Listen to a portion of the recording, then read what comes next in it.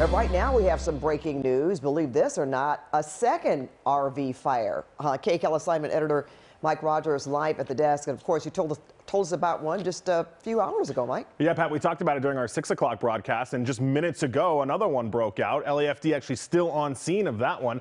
I want to take you to the video, KCAL overhead just moments ago. This happened in the back of a home. It was an RV that caught fire, and it actually spread to some trees that threatened not only an apartment building, but also caused some damage to what we believe to be some sort of out structure. You see it there at the top of your screen that was parked next to it. LAFD says they also had to take somebody to the hospital in this one. That patient was transported in fair condition to the hospital, and this is the second one of the night. I want to show you video from that first one. KCAL saw it from miles away as we were flying down the 5 freeway.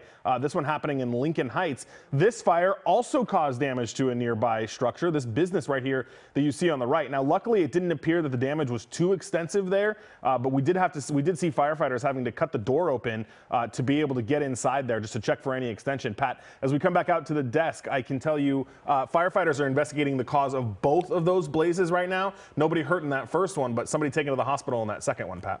All right, thanks for the update, Mike. And